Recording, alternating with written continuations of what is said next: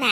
怎么，你有脸婚内出轨还没脸让人说吗？你们家是有皇位要继承吗？还非得要儿子？要么现在你拿钱出来，要么送你进去蹲巴黎子。今天这闲事我管定了。王秀秀正在医院照顾骆向北，突然间一个男子走进病房，来到双儿母亲的病床前，语气夹杂着不耐烦吼道：郭萍萍，你能不能别老是让双儿去我们家找我？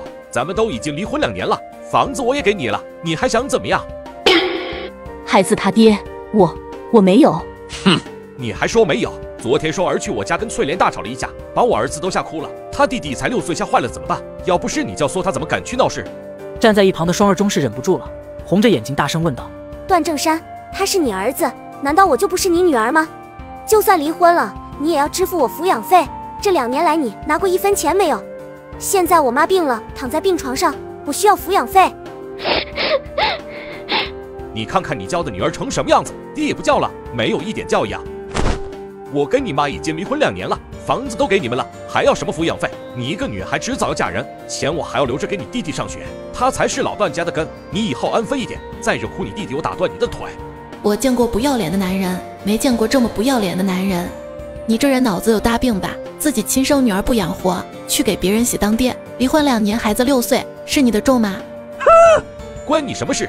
因为那就是他的亲生儿子，他在外地工作多少年不回家，回家的第1天就是跟我妈提离婚。外面那个女人的儿子都已经4岁了，我跟我妈是被扫地出门的。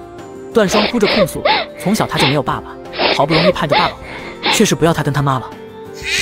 这不是婚内出轨吗？这是重婚罪，他不肯给你掏抚养费，那你就去派出所告他，这是旧社会作风，反新社会，这是不满国家的政策，属于反动分子。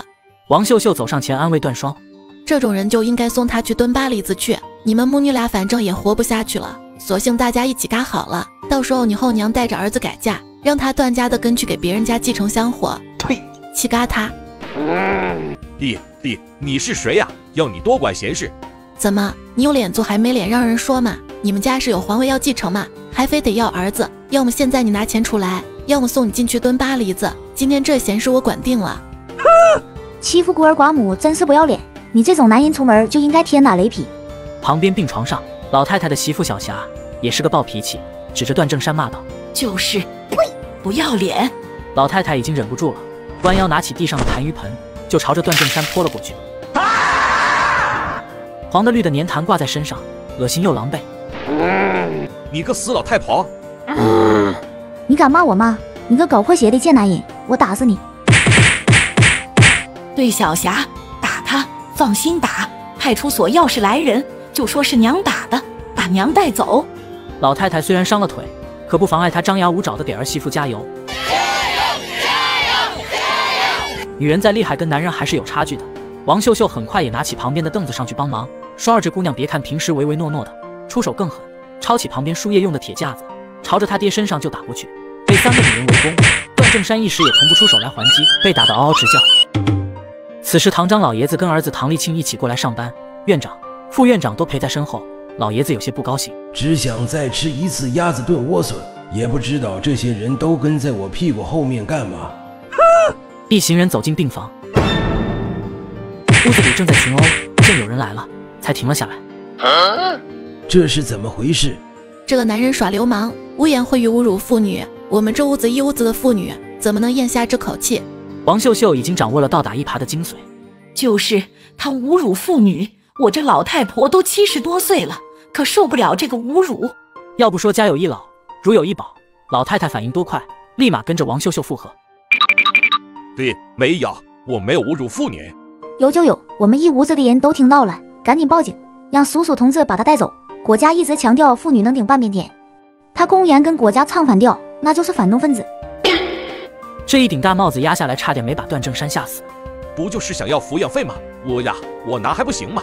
段正山哆哆嗦嗦从口袋里拿出一卷子大团结出来，不舍得从里面抽出2张递给了段双。太妈，你拿着20块钱打发要饭的呢，2年的抚养费1个月还不到1块钱，喝凉水都不够。双儿，干脆把他送派出所给他定罪吧。听说重婚罪都要把人送到大西北去改造，没有个10年8年根本回不来。那你想要多少？要不是人多，我真想扑上去打死这个女人，都是她多管闲事。你就这200块钱还能要多少？要么把200块钱留下，要么上派出所去蹲巴黎子，你自己选吧。段正山气得一口气没上来，差点原地晕倒。他是真敢要啊！这200块钱要是给了，回家翠莲不得闹翻天，但是不给，我就得被送到派出所去蹲巴黎子。给可以，但是我有个条件。赶紧说。我把200块钱给了，让他们母女给我写一个断绝关系书，以后互不来往。好，我段双不，我郭双跟我妈郭萍萍以后跟他段正山再没有1毛钱关系，双方如为此事，天打雷劈。郭双红着眼睛死死盯着段正山，他要记住这个薄情寡义人的嘴脸。为了表决心，还把他的名字改成了郭双，以后随母姓。2个人借了医院的纸笔，一式2份写了断亲书，又按了手印。段正山拿着断亲书狼狈地跑出了医院，他就怕走慢一步被这群妇女再打一顿，然后送到派出所，让他去大西北改造。